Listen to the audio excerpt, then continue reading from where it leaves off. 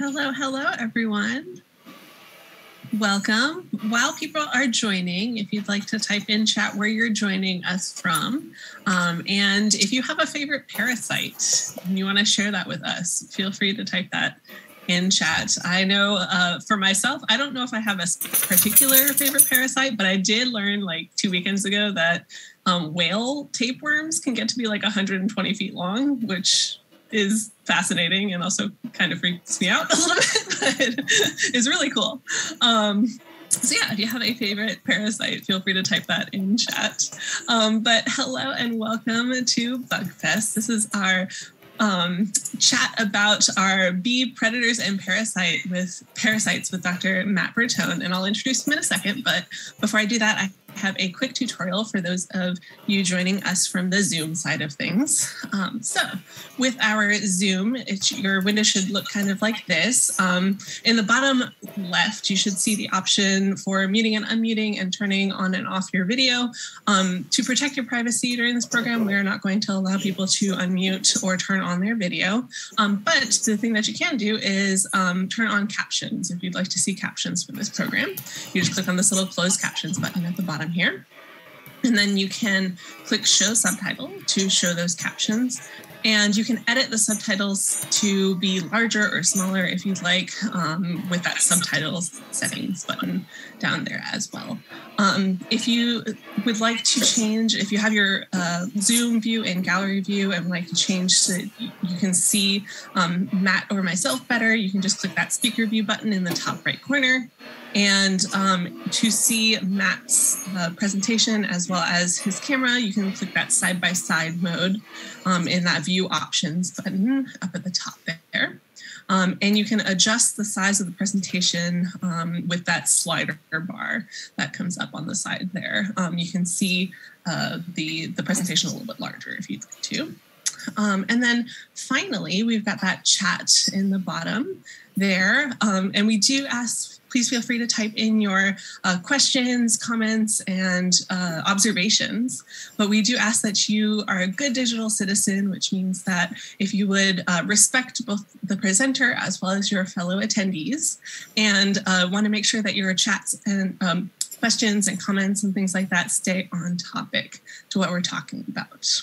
And this presentation is going to be recorded to our Zoom or our YouTube so that you can get this, check it out at the end if you wanted to watch it again through our YouTube channel there. All right, so with that, I'm very excited to introduce our speaker, Dr. Matt Bertone, who is the director of the Plant Disease and Insect Clinic at NC State. Thank you so much for speaking with us today, Matt, and I will let you take it from here. Thanks, Sam. I hope everyone can hear me. I will share my screen. Okay, well, thanks for joining in today. Whoops, I'm trying to reduce this videos. Okay, thanks everyone for joining today. I'm happy to talk about an interesting subject to me, at least. I like bees, but they're pretty popular and pretty, you know, cutesy and all that stuff. So I like to talk about all the predators and parasites of things. So I figured it might be a good time to discuss some of those things. I just realized I forgot a really interesting one, but maybe we'll touch on it at the end. But what I'm going to do today is talk about these things that attack bees and are the bane of bees. But mostly I'm going to be focusing on things that you find in kind of North Carolina, Eastern North America, rather than worldwide, because there's so many other things outside of the US that attack bees. But I'm going to focus a little bit on these things. So bees as hosts and prey. So bees are a diverse group of insects that do have many predators, parasitoids, and parasites. Parasitoids being parasites that kill the host in the process.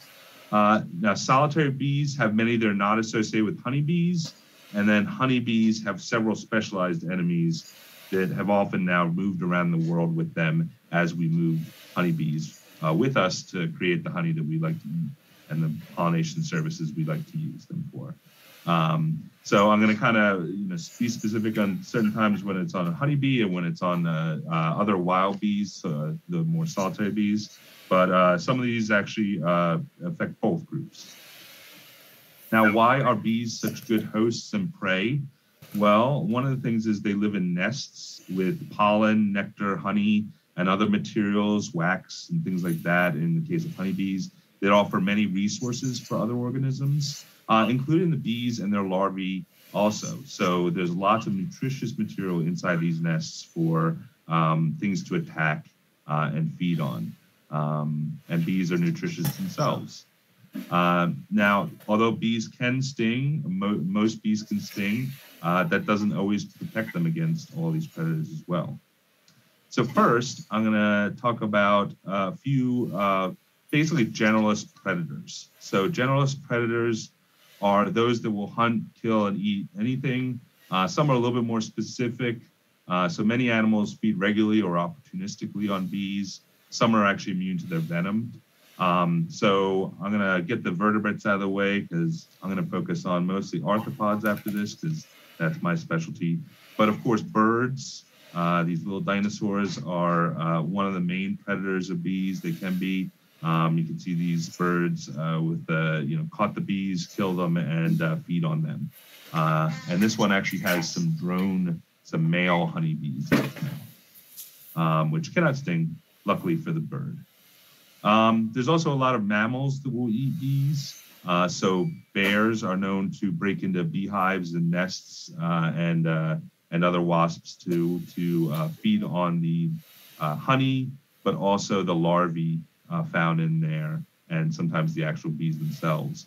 Skunks are also notorious for breaking into beehives and bee nests to feed on the larvae, the stored products, and sometimes the adults and whatnot. So these will do that. I didn't mention also lizards will often also eat bees, although they're probably, some of the smaller ones are probably a little bit more susceptible to bee stings. So they may not be hunting them as much, and they actually have to catch hold of them. But that's as far as the vertebrates go. I'm not going to talk much about them. There are other things across the world, like bee-eater birds, which are really beautiful looking birds in Africa and other areas of the world that do often specialize in bees. And my colleague actually just mentioned, honey guides and the honey badgers that like to eat honeybee nests or lead people to the honeybee nests. So there are things around the world that feed on honeybees and other bees as well. But as far as other generalist predators, one of the most common groups is spiders, of course. They feed on just about anything they can capture. And most of the ones that feed on bees are going to be either web builders like orb weavers and others that trap the bees while they're in flight in their webs.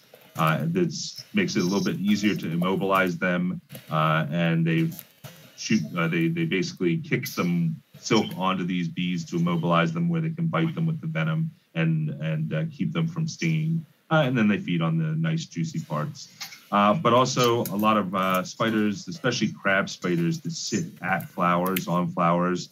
This is a perfect site for them to capture bees because bees visit flowers for pollen and nectar. So you will see bees. If you often walk by a flower and you see a bee kind of just hanging out there, like upside down or looking like it's sleeping, it may not be sleeping. It may be fed upon by this crab spider that may look and be camouflaged in the flower and may be difficult to see. So those spiders are a major predator of bees, especially the web building and the flower sitting ones. There are lots of bugs, predatory bugs, especially some of the larger assassin bugs that will eat bees. So wheel bugs are our largest assassin bug, and you can see how big it is compared to a honeybee. It has no problem attacking and killing a honeybee with their own venom. And again, these will often wait on flowers for insects to come by, but they will catch anything that comes by. So bees just happen to be part of that diet. There is an assassin bug in the genus Apiomerus. These assassin bugs are typically called bee assassin bugs. They do often capture bees, although they're not specifically feeding on them. They like to hang out on the tips of vegetation, so they happen to catch them. And again, they also have a venom that when they jab the bee, they inject it into the bee. And you'll notice in this one, there's all these opportunistic flies feeding on the dead bee and the juices after it's been killed by the assassin bug. Large aerial predators like dragonflies will, of course, eat bees. I didn't put in here, but many of the large wasps, like hornets and yellow jackets, will also hunt bees right out of the air and chop them up, and they will feed them to their young. But the dragonflies are aerial predators that will basically capture the bees and chew them up and ingest them. And there are also a lot of flies that hunt bees. So robber flies are these large predatory flies that will capture bees, and they actually will jab them with a really sharp proboscis that they then inject venom into the bee to immobilize it and then suck it dry. They don't have chewing mouth parts, they need to suck the liquids out. So some of them grab them by their legs and hold them like that with these spiny legs. And once they're immobilized, they will sit and feed on them. Here a large, this robber fly is about 1 inch long or so, and it has a very small native beak. Even the large ones will sometimes just capture and impale these smaller insects, and this one happens to have a bee. And not only do they feed on bees many times, although again, they're generalist predators, they're going to feed on a lot of different insects, but many of them also look like bees. Now, this could be a way to protect them. They do have a painful bite, and they could jab if something grabs them. So it would be as if a bee was stinging them. So it's probably for protection, but there's also the possibility of aggressive mimicry. And aggressive mimicry is when insects or other animals mimic their hosts or the things that they feed on so they can gain access to them. So I'm not sure exactly how much that contributes to this. They will certainly eat bees, and this is the size of a large bumblebee. So it's a fairly large fly, predatory fly. Okay, now for the fun stuff. So we're kind of out of the generalist predators. We're getting into more specific groups that like to do bad things to bees. So first question, what is this? Anybody want to take a guess as to what this is? And I don't know if somebody wants to let me know what people are guessing. Yeah, I'm going to wait a few seconds. We've got a couple of guesses in chat of flies. Okay, flies. That is a fly. Okay. Yeah. Well, I'll switch to the next slide. It might, But the wings are strange. That's what they say. They say the wings are strange. Okay, what about this? So this is another angle. Good observations. So this is an interesting one. Beetle question mark. Okay, beetle question mark. Okay. Mm-hmm. What else? Anybody? Maybe a moth, someone says. Yeah, okay. Well, cool. So it looks similar to cicada wings as well. Yeah. This is a totally weird critter. But somebody hesitantly, though, got it correct. It is a beetle, actually. So let's talk about a few beetles that attack bees. So this is really one of my favorite groups. When I saw this one on these flowers, I was super excited because it's not a really common group of beetles that you see, but the wedge-shaped beetles. These are in the family Rhipophoridae. So many of the beetles in this family do look more beetle-like. They have these longer wing coverings called elytra. Although they have these longer membranous wings, they have really funky antennae and this kind of blunt tip of the abdomen. They often visit flowers, but this one is a different genus than this one, and it has these very short wing coverings and these really long membranous wings, which does make it confusing as to what it is at first. But you can see it sitting there on that flower. This one is probably drinking nectar, but this one is doing another activity. And so what it is doing is it's laying eggs in the flowers. And what happens is once the flowers start to develop and they become attractive to insects, the larvae emerge from the eggs. The larvae are this weird mobile form called a triungulin. And they actually have long legs and they kind of go out on the flowers. And when the bees, specifically sweat bees, come and feed on these flowers, this is goldenrod, which is often visited by bees. They actually hop onto the bee. Here's one on the wing of a bee. and they will coat the bee basically. And when the bee goes back to its nest in the ground, it'll hop off that and it'll climb onto the pollen ball and basically attach to a larva once it's hatched, once the bee's larva is hatched. It'll overwinter with it. And then in the spring, when the larva becomes more active, it will enter the larva. It'll then turn into this grub-like larva. And this is actually called hypermetamorphosis, where you have these vastly different forms. It's a very mobile form that finds the host, and then this grub-like feeding form. And what these will do is they'll feed inside the bee larva for a little while it's still alive. And then they pop out and they curl around it, and they actually plug the hole they popped out of, and then curl around the host and basically feed on it until it's dry and dead. And then it develops into this beetle that then leaves the nest and goes to start its life cycle again.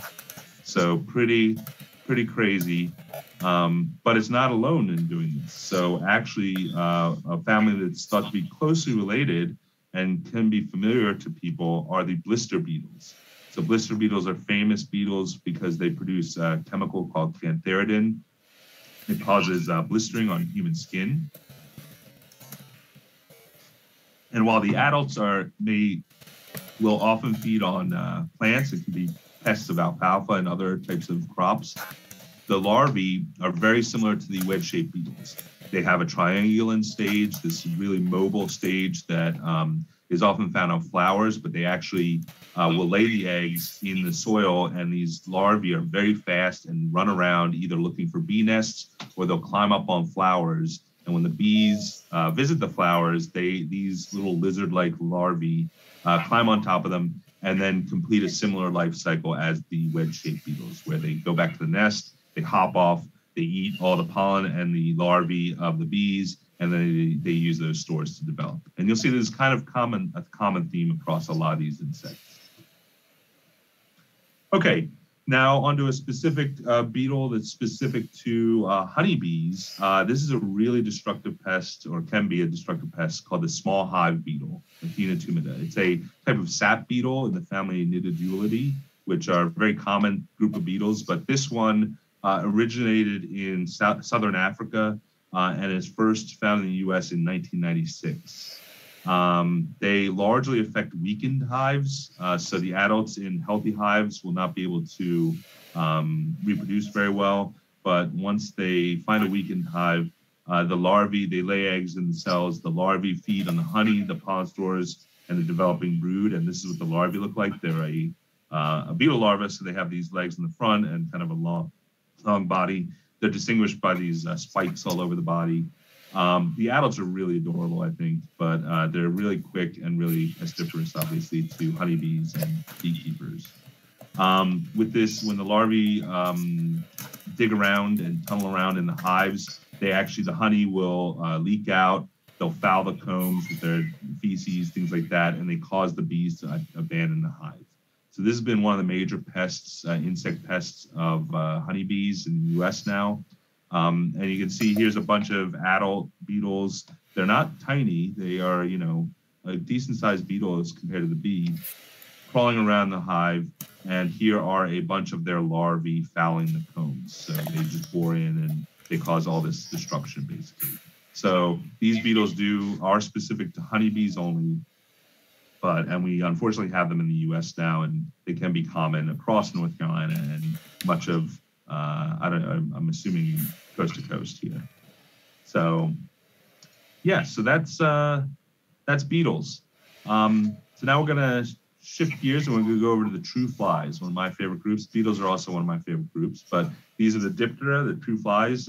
These flies have only 2 wings and usually have lapping mouth parts. Many people know flies, but maybe some people don't know these flies.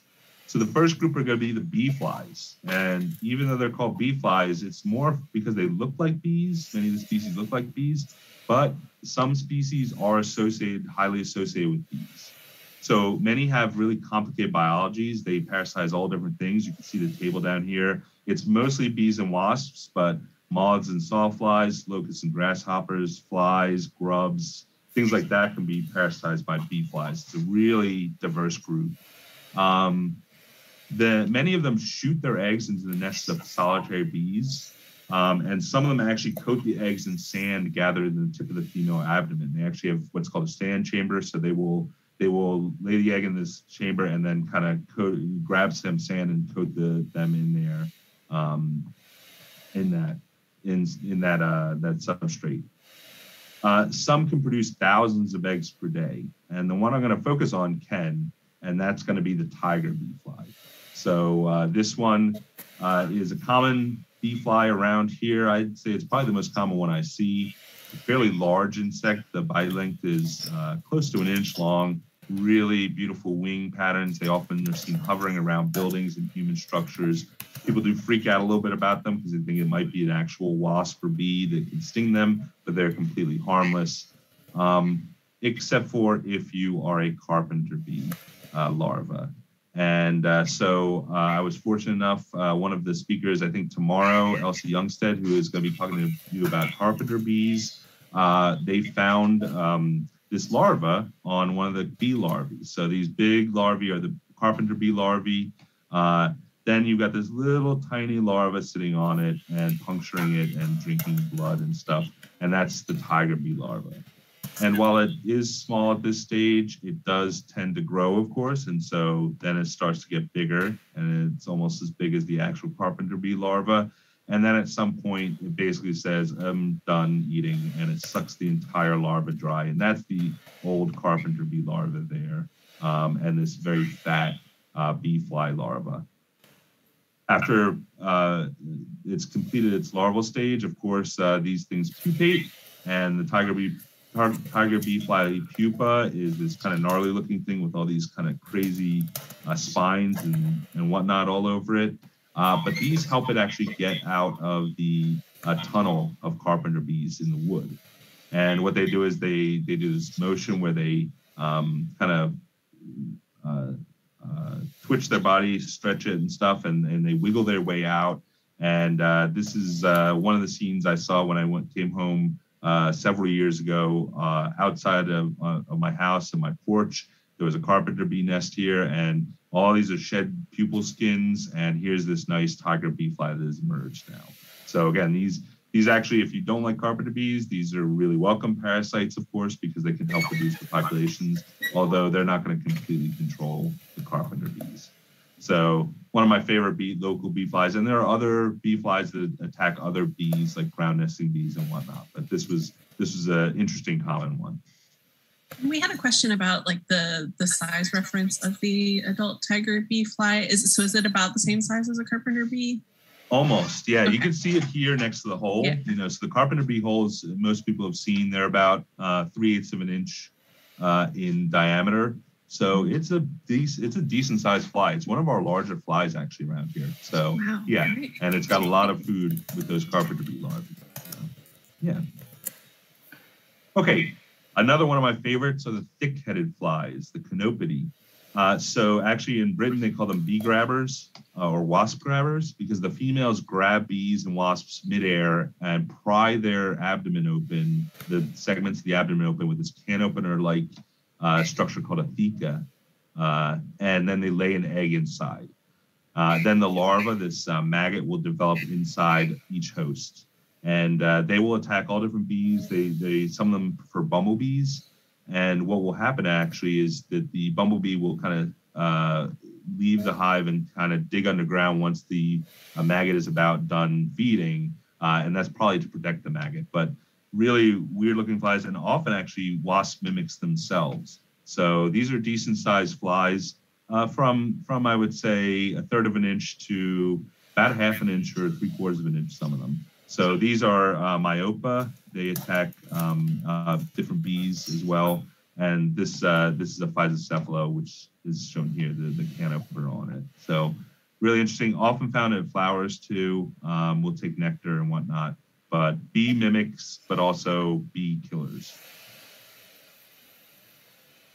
Satellite flies are a really interesting group of flesh flies. Normally, the groups in this family are carrion feeders. They feed on dead meat and dead animals and stuff. but this group actually patrol wasp and bee nests. And when the bees and wasps are gone, they sneak in there and they lay their maggots in the nests. And again, eat the food stores, eat the brood of the bees and wasps. So these are, I should mention here, a lot of these things that do this are called kleptoparasites. Basically, they don't do their own kind of provisioning or whatnot. They basically steal the provisions and the resources from other insects. So you're going to see a lot of these throughout this talk. Now, one of my favorite flies that doesn't even look like a fly is a bee louse. So bee lice are in the family Browlidae. They are tiny, wingless, eyeless flies that don't really resemble flies, in fact. These are not the eyes. These are the antennae. So these are really tiny, like I said, only about 1 millimeter or so long. They live inside beehives, so they're only associated with honeybees, although different wild bees honeybees across the world have different bee lice. There's a few species around. But they live inside the beehives, crawl on the honeybees, and especially on the queens. Now, these aren't so terrible in some ways because they don't actually kind of kill the bee or pierce it or do whatever. What they do is they actually crawl to the head and the face of the bee and stimulate it to make it regurgitate food. And then it eats that and then crawls back on the bee and kind of just hangs out. So they're not a super big pest of the actual bees. They're not super common either around here, although I'd love to find one myself. And the larvae are maggots that tunnel in the cells with the honey. So they basically will tunnel in one single cell or so and feed on some of the contents of those. So they're not typically a huge pest of honeybees. But what's really cool is that they have these really weird claws. So instead of the 2 claws that you normally see in many insects, they have this comb of claw, like their claws are these combs. And of course, that's to help them hang on to the fur of bees. And so here's a honeybee, and you can see how big this bee louse is. And again, this is a fly. This is a totally weird little fly. So one of my favorites. Yeah, and we had a clarifying question. Yes. Ashley was wondering, what was the name of the last one with the can opener body? So that's a thick-headed fly in the family Canopidae. So yeah, that's what to search for. There are some canopids that parasitize other things, but it's they are actually thought to be maybe a different group. But most of the canopids around are going to be parasitizing bees. Okay, so and some other wasps. Yeah. Great, thank you. And you'll see that actually is a common theme too. That bees are really just specialized wasps, and so a lot of these things will attack both bees and wasps.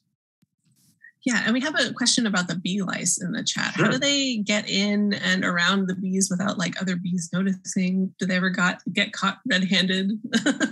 Yeah, that's interesting. I think what they do is they kind of hide when they're not feeding, kind of in the back of the thorax and kind of areas that are a little less seen. And they basically just start to kind of smell like the hive and all that stuff. So they're probably not found out very often. They just kind of there is in some of these groups of parasites there are known resistances among bees where ones that groom more can get rid of some of these parasites, and others that don't groom as much have higher loads of these parasites. But I'm not sure exactly how they do it specifically. But apparently the bees don't notice them too much, and they're not. There's only a couple usually on each bee. So unless it's a queen, that sometimes they get a lot of them on there so they can disperse out and get to other colonies, make other colonies. So, yeah. All right, cool. Thank you. Okay, now a couple moths. You might not think moths and butterflies would be Lepidoptera would be kind of attacking bees or pests of bees, but there are actually a couple, and one is a really major pest. So the greater wax moth, Galleria melanella. This is actually an insect you can buy in pet stores to feed your pets, like lizards and whatnot. They're called wax worms or wax moths. And it's the larva. It's a caterpillar, the larva of a moth, but they are pests of honeybees specifically, honeybee hives. Cracks and crevices of the hives, and the larvae then hatch, feed on the pollen, the honey, the brood even. And when they get too dense, they can actually be cannibalistic. They'll eat each other. So really kind of voracious feeders in the hive. They can cause honey leaking. So they tunnel through the hive, and they're fairly large. They're almost an inch long, these caterpillars, or 3/4 of an inch long, decent sized caterpillars. And they cause honey leaking through their damage. And the silk that they produce actually can entangle emerging bees who die of starvation. This is actually called galeriasis. And just to see how gross and nasty they are, this is a severe infestation in a hive. You can see all that silk, all that fecal matter. These are the cocoons of them. Basically, these caterpillars have gone through and ravaged this honeycomb.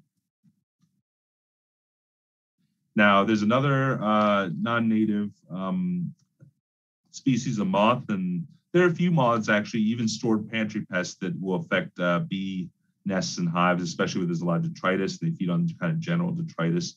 But one that's a little bit more specific is the bumblebee wax moth, Aphomia sociella. So it's native to Europe, and it lives in various wasp nests, but also bumblebee nests. And it actually has even been found in rodent nests and bird nests. Again, feeding on kind of the debris and kind of the structural material in there. They feed on the nest material, the stored foods, waste, and immature stages sometimes of these bees. And we get in photos every once in a while, or colleagues do, where somebody lifts up something in an attic or somewhere, and they see all these long white cocoons, and that's characteristic of these moths. The larvae are, like I said, found in all types of wasp nests. So they can even be paper wasp nests and hornet nests. So you'll find them sometimes associated with human structures as well. So those are some moths that actually attack bees, or at least attack their nests, and sometimes kill the bees, the larvae and stuff like that in the process, and can make things really gross for those bees to live in. Okay, a couple mites. So mites are arachnids. They're not insects, but there are lots and lots of mites that are associated with bees, either in kind of a loose association or a very tightly parasitic and whatnot situation. Now, there's a really great website called Bee Mite ID that goes over a lot of these mites. A colleague, Pavel Klimov, he developed this site with a number of other acarologists, and is a really great website. I would definitely suggest going and seeing all these weird mites that are associated with different bees. And he has some quick guides to certain groups of bees. So all the ones that are associated with bumblebees, all the ones that are associated with mining bees, things like that. Now, some, like the ones shown here, are actually predatory mites that travel on bees to get to different nests, where then in the nest they'll feed on other organisms that are associated with the bee nests, sometimes even killing the pests. But and some of them actually just are phoretic on them. They actually just glue themselves to the bees to move around, and then they develop in the nests or other places. This is also why in bee hotels for native bees, you want to clean them out every year, because you can get infestations of mites that stay in the holes, in the tubes, that can infest the bees the next year. So it's good idea to make sure they're fresh housing in all those bee hotels in the springs. But the two main ones I'm going to talk about are really specific. Basically, both these are specific to honeybees and can be very destructive. So the first are the bee tracheal mites, Acarapis woodi. So there are actually a couple of species of Acarapis out there. And these are tiny, tiny mites in this family called Tarsinemidae. Now, the group is really interesting, especially to me, because it's a really diverse group. Many of them feed on fungi. Some of them are actually really important plant pests, but a lot of them are also associated with insects. And the bee tracheal mite is one of them. So these mites are so tiny, they can live in the little breathing tubes that are basically in the thorax of a bee. So the very large branch of the tracheae, which are these breathing tubes in the thorax of a bee, are big enough to house these mites, and they basically live inside there their entire life. They breed inside there, and they suck the bee's blood through that lining of the tubes. And this is what a female and a male look like. They've got all these weird hairs all over them, these big claws and stuff. Again, very tiny mites. Now they can, because they pierce the inside of the trachea, they can cause secondary infections. So that allows infections to get inside the bee's blood by puncturing the trachea. Also, when they increase in population, they can almost clog those breathing tubes in the bees. And so this can actually make bees more lethargic. They don't work as hard. They don't, in the winters or when they're trying to warm up or cool down the nests, they can't produce as much energy to flap their wings, the bees. So the tracheal mites can actually be important pests and can be serious pests of bees. And again, these are specific to honeybees. Now, another one you may have heard of is a completely different group of mites. In fact, these mites are more closely related to ticks and actually very closely related to bird mites. So these parasites, these blood-feeding parasites of birds and rodents. But the Varroa mite, Varroa destructor, is the most destructive pest of honeybees in the world. This mite I think they're kind of cute and really interesting looking. They look like this flying saucer with these legs coming out of it. Very cute, but you definitely don't want them if you're a bee. They just discovered actually an NC State, at least one person at NC State helped discover that they once thought that these pierced the bees and sucked their hemolymph like the tracheal mites, the blood, but they now know that they feed on the fat bodies. These mites will infest the abdomen of the bees, get in between they wedge themselves in between the segments, and then they tap into the fat bodies of the bees. And they'll feed on larvae, pupae, and adults of the bees. They have a really complex life cycle. And they prefer drone bees for some reason, maybe because they have more fat, but because they feed on a fat body in insects is actually an organ, basically. And it's really associated with a lot of different things, including immunity, protein production, things like that. And so when they affect the fat bodies, the thinking is now that that weakens the bees, it makes them more susceptible to viruses, and they can directly kill or deform the hosts when they're parasitizing the pupae. So these can be obviously a really major issue to honeybees when they're present in the beehives. And here you go. These are some really fantastic images from Gil St. Martin of one of them on a bee pupa and one of them on the head of a pupa. And you can see that's actually you've got the legs right here. These are the palps, and you've got these saw-like mouth parts that they use to anchor into the bees and feed on those fat bodies. So again, really destructive mite, common in North Carolina. Hopefully not too common if you've got beehives, because they can be really destructive. Okay, finally, other wasps. So bees are a type of wasp, but there are lots of other wasps that like to feed on bees or do certain things to bees. So first, anybody know what this is?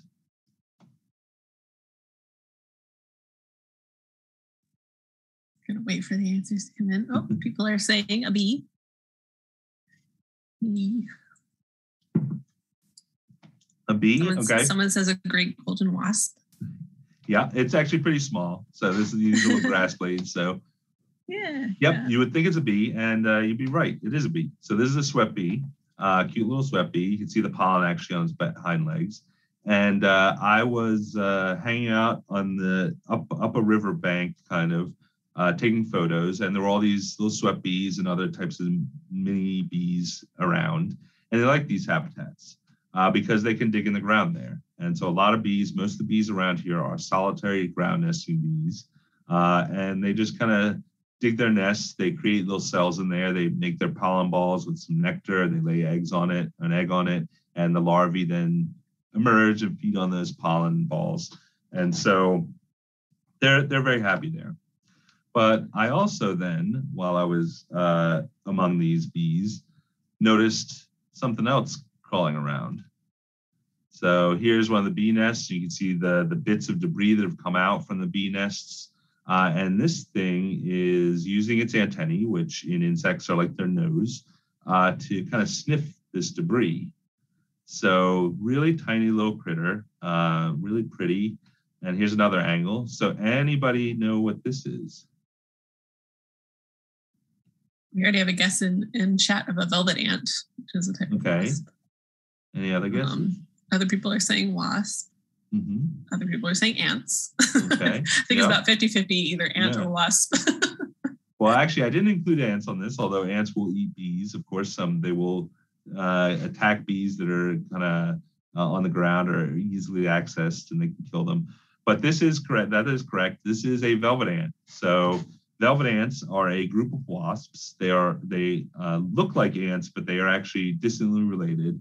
And they are a group of wasps where the females, like this one, are wingless. And the males, for instance, the male of this species is black and has wings, looks like just a typical wasp.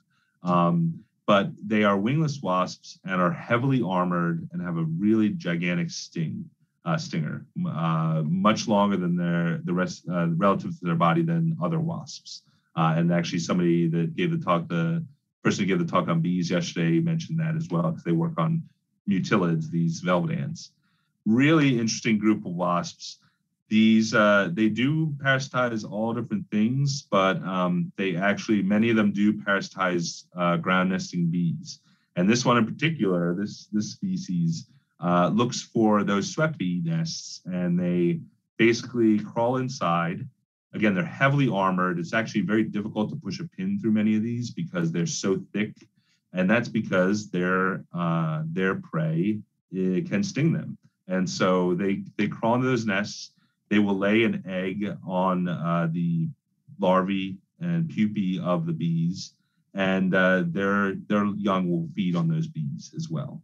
They're called velvet ants because many of them are hairy. And one of the ones that people know most is the cow killer. It's a very large velvet ant, though that typically goes into the nests of ground nesting wasps, the hunting wasps, like cicada killers. But this one prefers small sweat bees, and it's actually like about the size of a small sweat bee. And this is actually a really common lifestyle for other wasps. So not only are velvet ants one of these things that will go into nests and do that, but cuckoo wasps. Many of them will enter the nests of other wasps, but there are some species, like species of chrysis, that actually invade bee nests and will do that to bees. And these two are very heavily armored. They have actually the tip of the abdomen is especially thick, and they'll actually hold it in front of their face when they're entering nests of stinging wasps. These are really beautiful wasps. They sometimes call them jewel wasps. I love them. But you'll see them flying around and investigating all types of wasp nests, including bees. And if that isn't enough, it's not just wasps, but there are also lots of cuckoo bees. So bees themselves, there are a lot of bees that are not happy to go collect their own pollen, and you'll see that they have these very regular legs. They don't actually collect pollen. They don't have any specialized structures. They are also heavily sclerotized, meaning they're very thick-bodied with these very hard shells, because these all don't collect pollen. They don't do any work for themselves, for their babies, except for the work of getting into the nests of other bees to lay their eggs in their nests, and then their larvae feed on all the pollen and nectar that the other bees have worked so hard to collect. So that's why they call them cuckoo bees. These cuckoo wasps are cuckoo bees, just like the cuckoo bird lays its eggs in the nests of other birds. These bees lay their eggs in the nests of other bees. And one of the most common groups, the two more common ones around here are nomada, which all these look like wasps. Nomada especially look like just a wasp, not a bee. And then Coleoxys is a leaf-cutting bee that has become a kleptoparasite as well. Okay, so finally, there's a really interesting group of hunting wasps called the bee wolves in the genus Philanthus. Now, these are related to mud daubers and cicada killers and whatnot, but they're a bit smaller, but they capture and sting adult bees. And this is in North America, these are usually sweat bees, the Halictidae. So those poor halictid sweat bees get velvet ants and all these other things trying to get them. Of course, they were one of the more common groups of bees around. And these wasps actually collect several bees and put them in a chamber and lay an egg on the pile, which will then become the food for the larvae.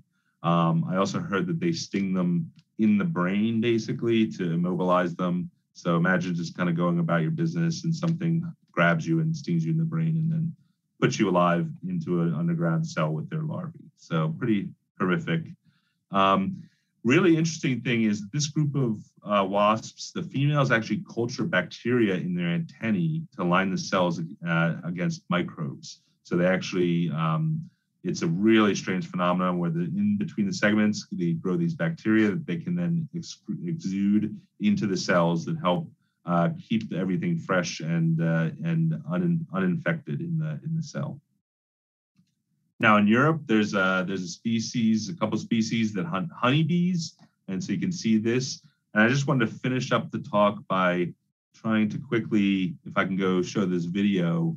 This Steve Everett, who's known as Whistling Joe, he does these amazing videos. He posts them on Twitter of these wasps. So I'm going to try to, let's see.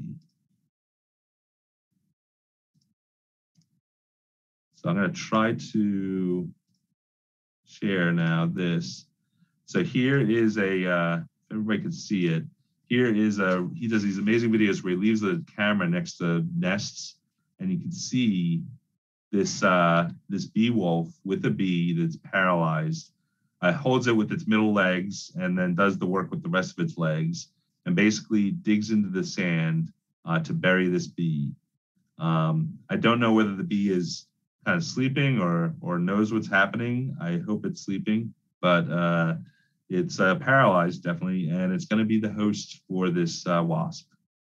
And you can see some of Steve Everett's other videos. I can send a link in afterward.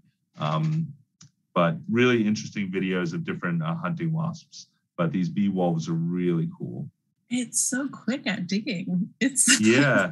These hunting wasps are really good digging. They often have the front legs have these combs. They're used to dig really well in sand, just in loose soils and stuff. So, yeah. So I guess I'm going to stop this video. Well, I don't know if we want to wait until it's done. I want to leave some time for questions, but yeah. Yeah, that makes sense.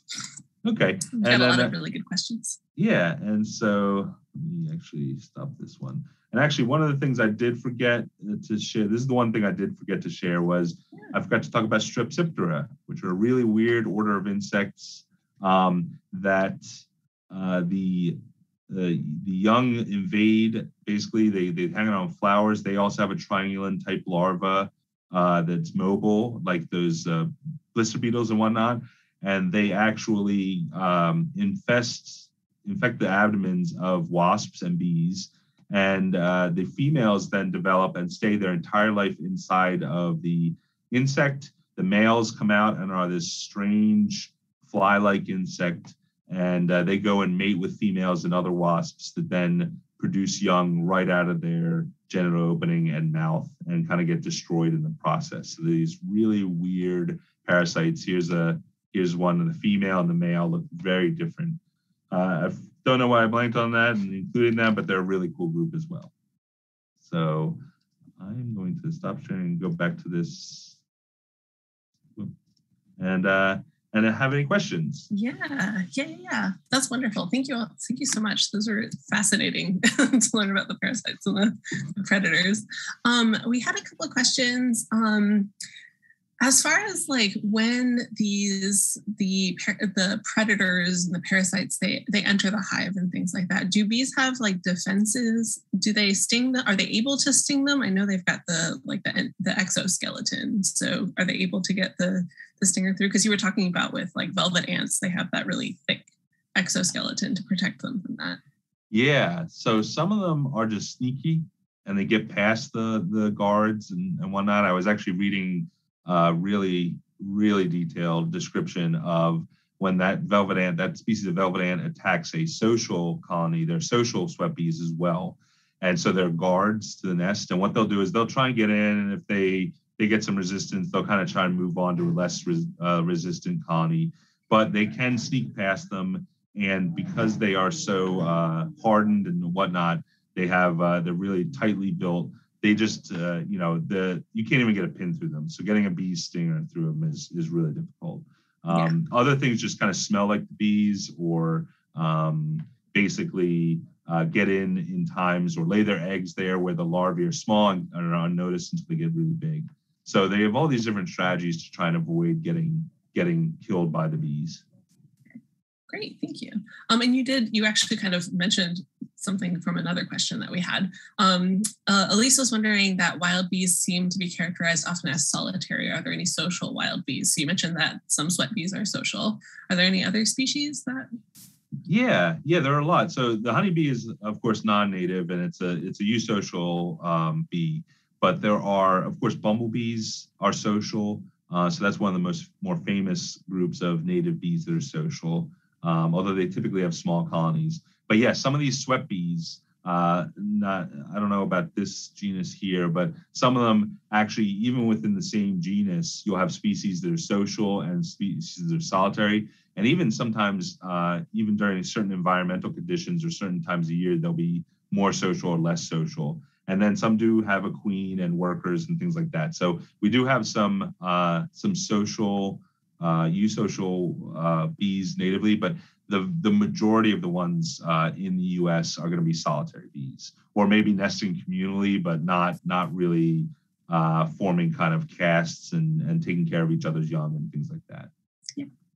All right. Ashley was wondering, is there anything that we can do that would help the bees from beetles but not hurt the beetles? Ooh, that's a tough one.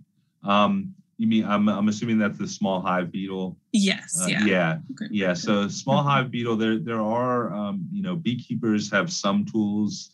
There are, I read, for instance, that the beetles, they will leave, once the larvae are done, they'll drop to the ground and burrow in the ground and then pupate there. So sometimes there are, controls for the beetles that go into the ground that don't kill the bees. But really, there's not much you can do if you want to keep both happy. I mean, the beetles are very happy to get to enter the beehives and do their thing, and the bees would be happier without them. But it's tough. It would be tough, I think, to preserve both species equally as well. So yeah, but I think with small hive beetles, keeping the hives healthy, the bees happy and healthy, can really reduce the impact and the prevalence of those small hive beetles.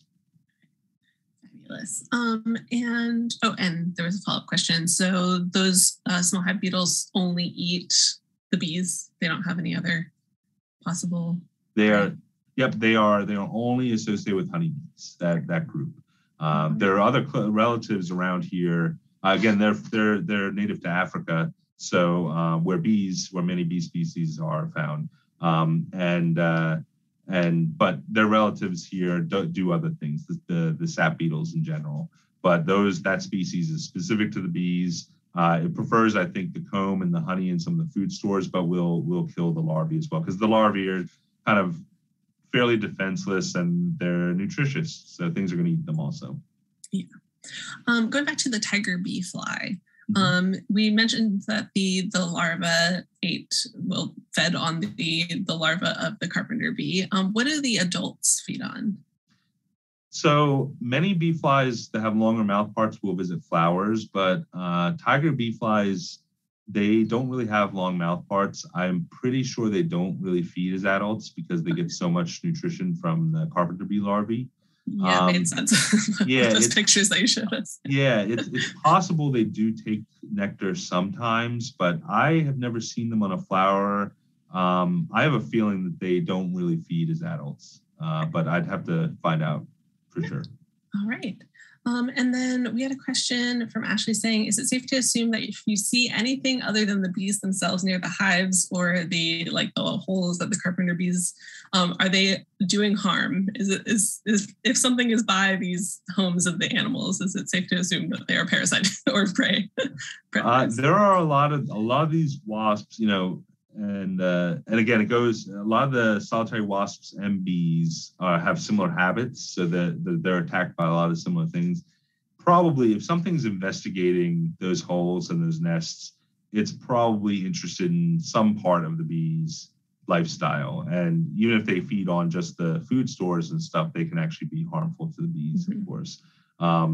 It's hard to say specifically, though, but for the most part, from what I know, it's unlike, say, some ants where they have some things that will live in the nests kind of for protection. May not be doing so much damage to the ants. With bees, it's oftentimes going to be something that's kind of trying to eat either their food or their actual larvae or them. So yeah. Okay. And Elise was wondering, are there bees who are parasites to other bees? Yes. So those kleptoparasites, those cuckoo bees are true bees. So they are basically developed. Actually, it happens repeatedly in bees where there'll be a group of free living, happy bees that they work and work hard and get their pollen, and then out of them evolves a group that's like, yeah, I'm not going to do that, and I'm going to just steal other bees' stuff. Even within certain groups, for instance, and this happens again also with some social wasps, but for instance, there are bumblebees that are nest parasites as well of other bumblebees.